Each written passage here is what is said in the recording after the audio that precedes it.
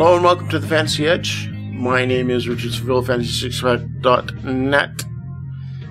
And this is the Fantasy Edge and a little bit of a different show. I'm here by myself. I don't like doing podcasts by myself. I usually like to bounce off stuff from other people, but was gonna have Dennis Sosick on next week. For those of you familiar with the show, Kevin and Jono are kind of more busy in their lives this year, so they won't be able to do the regular podcast. So I'm hoping that Dennis Sosick, who's also a ranker at Fantasy Pros, will be able to co-host the show on a regular basis. So I'd like to keep the show going. I'm not going to do too much of a recap, but I will talk about the Monday night game that between the Ravens and Raiders. What a game. The Raiders won it in overtime.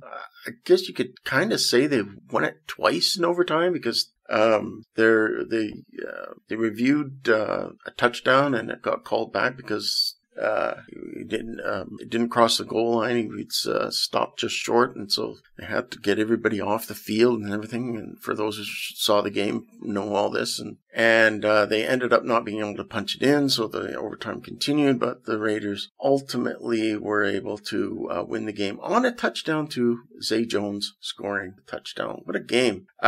One notable thing about that game too is at one point in the game, I don't know what his final. It must have been at least maybe 20 targets, perhaps. But Darren Waller, they announced. I know he's targeted a ton, but at one point he was targeted 18 times, according to the crew in the booth on Monday Night Football, and I knew it was a lot, but I didn't know it was that much. It could have been even more because they announced it I think late in the fourth quarter, and then there was overtime, and I don't know how many times he was targeted after that. You lose count.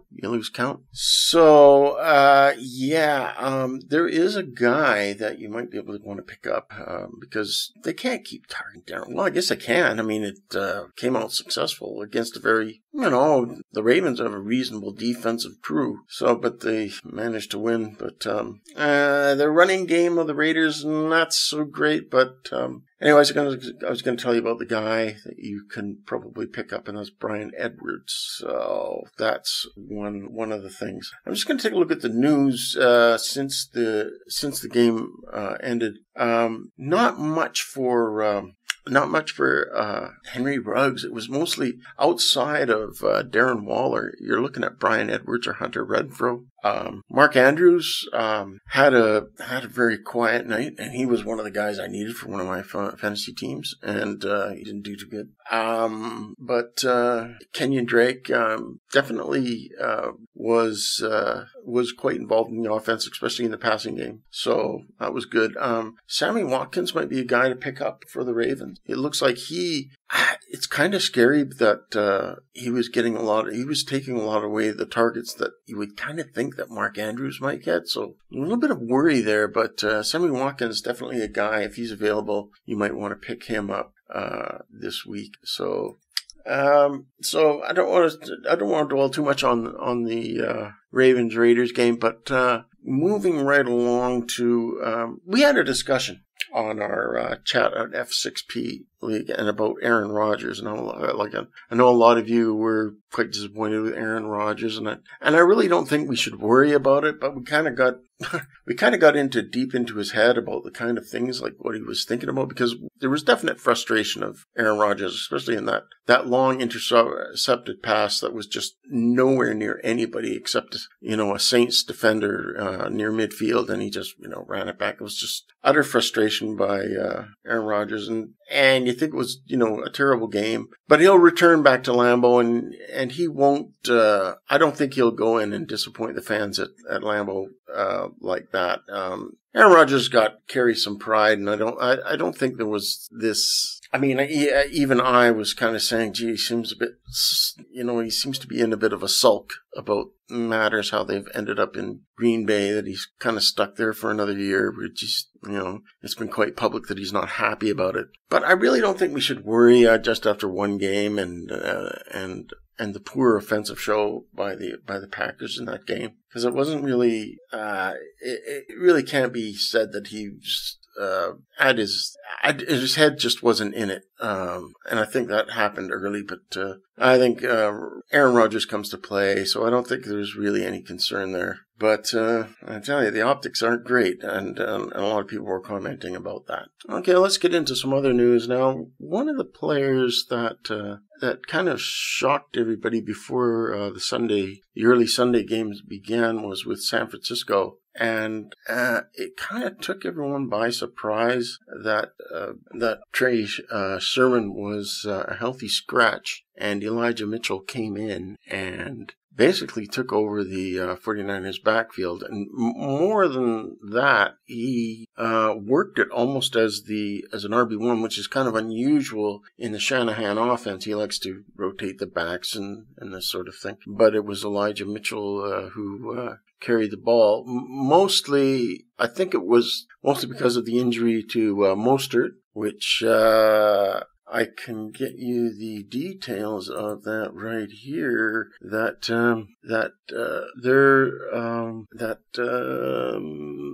timetable for Mostert to return is 2 months, and that's going to be too long, and it almost makes Mostert droppable. I mean, you could keep him if you have an IR spot, you could keep him, but it's hard to hold on to a guy that long if you need bench space, and that's a lot of weeks, and especially when they're going to be working in other guys, and you don't know how he's going to be. What is the injury exactly? It doesn't say exactly what the injury was, but it's just a knee injury. That's all we have on it so far. So, but it's obviously serious enough to keep him out a number of weeks. And of course, knee injuries are not good when you're doing fantasy football. Knee injuries they say they're short, and then and when you don't get a firm time scales with injuries can be they can range. We sort of think hamstrings can be overcome, but they tend to go on long or short depending on the player. So anyways, that was not a good injury. And of course there's a number of injuries, and other podcasts have covered these, but this is kind of a main one. We kind of like to focus on the fantasy edge. We kind of like to focus on the guys that people are picking up.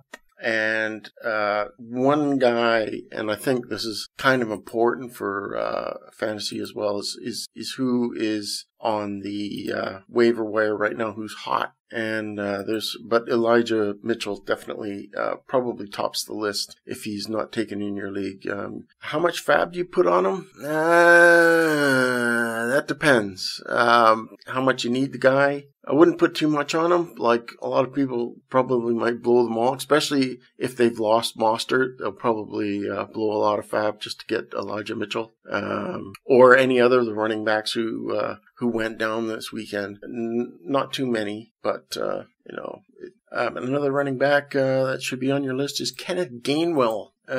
11 carries, and he got a score. And if anything happens to Sanders, he's going to be a top flight producer on the Eagles. So he's definitely a guy that you probably should consider picking up. There's Tony Jones Jr. He's of the Saints. Is another guy.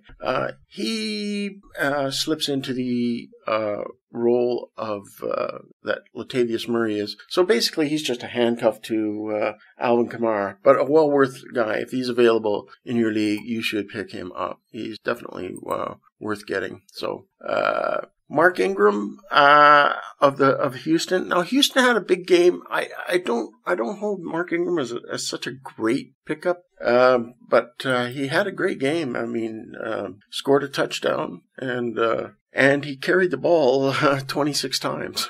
So you can't argue with that kind of production. And so Mark Ingram definitely somebody to pick up. I mean, if he's got 26 touches is definitely, but Houston's backfield, you could be, it's not worth blowing a lot of fab on him, but he's definitely somebody that is worthwhile picking up. And I'm sure anybody who's lost Raheem Mostert, who are unable to get Elijah Mitchell, definitely, consider picking up Mark Ingram.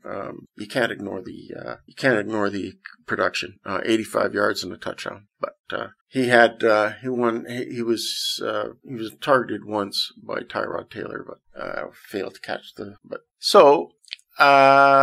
just moving right along for other waiver wire considerations. We could go down the list.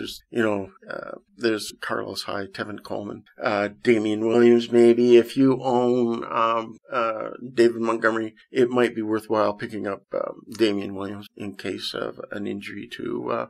I think at one point I noticed that David Montgomery hurt his finger or something, like it got, just dinged his finger a little bit, and he was out for a series. And little injuries like that, you can get production from a guy, if he's out of game we don't know how it's going to be. In the wide receivers, now everyone's going to be jumping on Christian Kirk. Definitely looks like he's back in the saddle again. But he was only targeted 5 times, but he got 70 yards and 2 touchdowns out of it, and that's production that's hard to ignore. He's not going to do that every week, but I think Christian Kirk's definitely a guy that you're going to be looking to get. Jalen Reagor, a lot of people giving up on him, but he caught 6 passes, and and all of his targets, he caught them all 100%, 49 yards and touchdown for Jalen Reagor. So he did quite well, but he's going to be overshadowed. He's kind of like for a deeper league, perhaps. But another guy you should consider picking up is Gabriel Davis.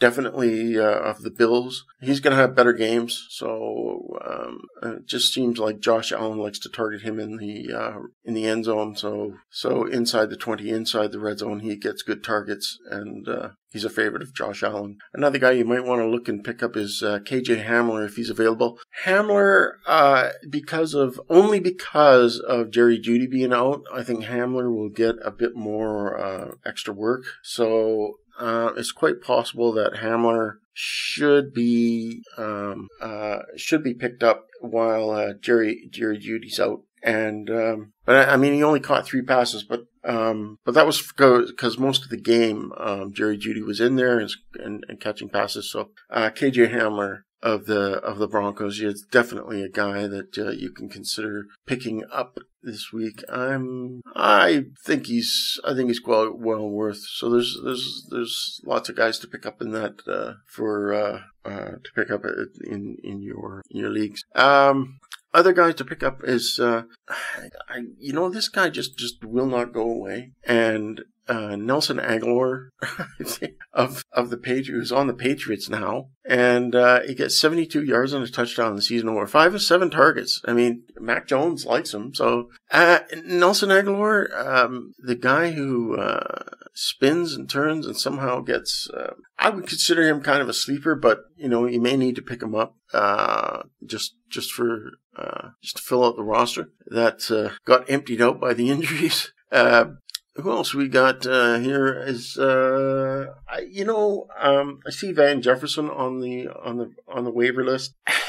And I'm of two minds of it because, well, first of all, he was targeted first by Matthew Stafford. And the first guy he targeted in the game was Van Jefferson. That made me sit up and take notice. And he was wearing number 12, which was actually a bit confused because I thought that, oh, wait a minute, Robert Woods is number 70, and Robert Woods is number 2 now. And so it kind of threw me off a little bit. And, but Van Jefferson getting the first target of the Rams season sort of makes you kind of think that maybe Van Jefferson will have a healthy role in the offense with, Matthew Stafford. I don't know. You can pick him up on spec. Van Jefferson, if you think, and just hold him and just wait and see, to see if his role is going to be bigger than, because you never know with these guys. Van Jefferson's, he's only in his, I think last year was his This is just his second season, so, and he wasn't well touted. I mean, he only got 220 yards last season. So, it's hard to see if he's gonna have an expansive role, if he's gonna be have a bigger role. So if you think that, if you want to, speculate that maybe this is a Van Jefferson breakout year, which is kind of iffy, but maybe it is. You don't know. Pick him up. He's definitely worth picking up if you think Van Jefferson is the future because right now it's Robert Woods, right? Robert Woods is their number one. But you never know with Matthew Stafford. Matthew Stafford will go to whoever he likes. So he's definitely a guy. Another guy to pick up too is Cedric Wilson. He's still going to be the number 3 behind CeeDee Lamb and Amari Cooper. But Gallup is out, so Cedric Wilson might have a bigger role. He's going to be a flex at best, but I mean, he's probably going to sit on your bench and collect cobwebs, but you might want to keep him on there anyway, just in case. So that's pretty much it. Another guy on the list is Sterling Shepard, but I think he's owned by almost everybody. So there's that. As for tight ends, Gerald Everett of Seattle, definitely getting a big role. A lot of people would be picking him up off the waiver wire. And as well, if Cole Kmet is out there, he was definitely getting targeted a bunch. I'll get the exact number, that he was 7 targets for Cole Kmet on the Chicago Bears in a losing effort against the Rams. But, still looked good and well worth getting. Some of the disappointments, and I don't know if I mentioned already, but I didn't really want to dwell on it, but getting back to Aaron Rodgers, again, don't worry about Aaron Rodgers. He's going to be fine. Another guy, Juwan Johnson, you want to, he's another spec pickup. I just wanted to make sure I mentioned that. But don't pick up Tyler Heineke unless you're in a 2 quarterback lead and you're desperate. So he's not really worth it. But definitely guys that are guys to pick up. Now, those of you, just moving right along into, I want to talk a little bit about the rest of season. I do the rest of season rankings at F6P, and you can read my article on Thursday of the trending. And I tend to be, I'll tell you one thing, I'm not very good at short range, like on the weekend. In fact, I did very poorly in our F6P pick'em. There's all the writers were like 24 writers, and it was just amazing. But I just want to try to mention like what I'm sort of looking at is for the long term, and what I saw this weekend, and what I'm seeing is that the Jets are still the Jets, unfortunately. I don't think Robert Saleh's I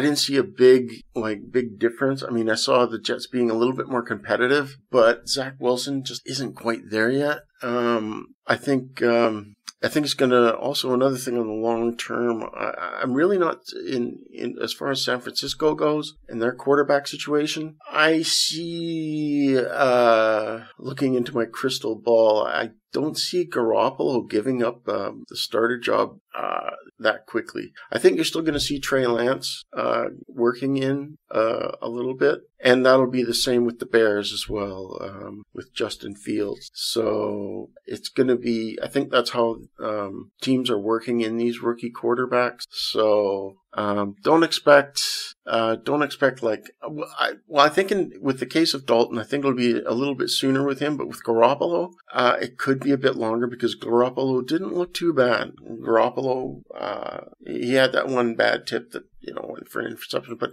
otherwise Garoppolo was fairly solid as a QB. So I don't think there's really too much worry there. But as far as because this is, I guess you could call this sort of the segment, like what our segment, which is where it's what did we call it? Panic button. There really isn't. I don't like to. It's not good to hit the panic button on week 1. But I think there is kind of a panic button with guy like maybe like Najee Harris. It's a little bit of the Raiders offensive line just aren't giving a lot of room for Najee Harris's talent to take form. Remains to be seen, but I'm a little bit concerned about it. I think there's there's a certain problem. So if you're a Najee Harris owner, maybe not, but it's not looking. He's not looking solid. They were up against the Bills. The Bills are tough on the run, as we know. So it could be that. I mean, there's going to be better days for Najee Harris, but he's got to have a better day than what he had. So I think right now that's looking a bit worrying. But other panic button people, I think there's a bit of a panic with Sony Michel of the Rams. It was all Darrell Henderson throughout that game, and Henderson. Michel came out there. Of course, Michel was late coming to the team, so it's because Xavier Jones left. So and Jake Funk was going to move up. And I kind of had a thought that Jake Funk had sort of a good preseason, so I kind of figured, but no, he's looks like Jake Funk is going to remain on special teams for the time being. I don't think he'll get any usage, and Sony Michel didn't get any usage. So anybody who has Sony Michel, hang on to him. Don't get rid of him. But it's not time to drop him. If you need to drop somebody, I would hold off on that for now. So don't drop Sony Michel just yet. But Ronald Jones, if you have Ronald Jones, I think that fumble really kind of affected him, and he only that Thursday night disaster for him, and he was only in there six times. This is Leonard Fournette's show, and if you own Ronald Jones, you've got to hold on to him for now. But he's definitely, if he's on your roster, he's definitely should be on a roster bubble. Definitely on the bubble. Zach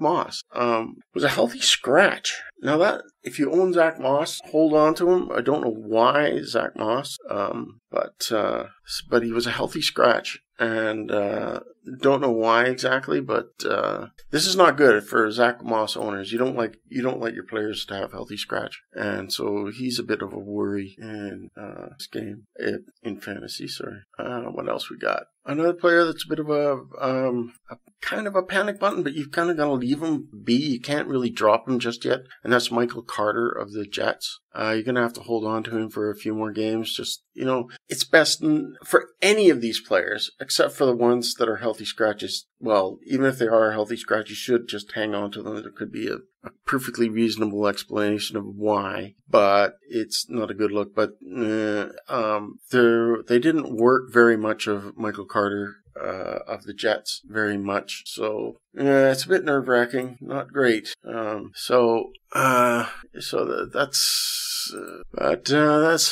abbreviated podcast for today. I hope that next week we'll have a little bit more of a structured show like we had last year on the Fantasy Edge. But I want to thank you for visiting me with this recap of the week and taking a look at the waiver wire guys. And we'll have Dennis Sosek next week on the Fantasy Edge. Thank you, everybody, and take care. Enjoy your week.